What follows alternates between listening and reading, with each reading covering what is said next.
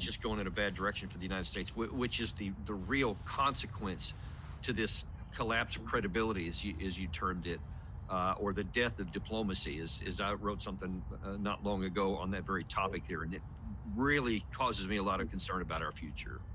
I'd like Mr. Blinken, Secretary of State Blinken, to provide a statement of U.S. objectives and the benefits we will gain from the policies he's espousing, not a list of benefits to Israel.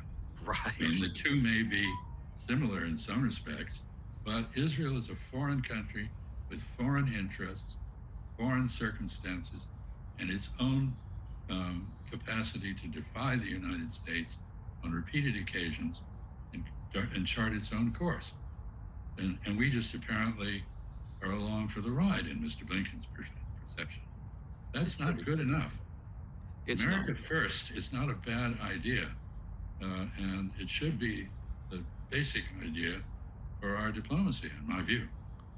It should be that way for it pretty much is that way for every country on the planet, that they work on their needs first and then do elsewhere if it benefits them, but not to avoid taking care of their own country with their own assets and basically subordinating themselves to other foreign governments. And that seems to be the standard diplomacy in America today.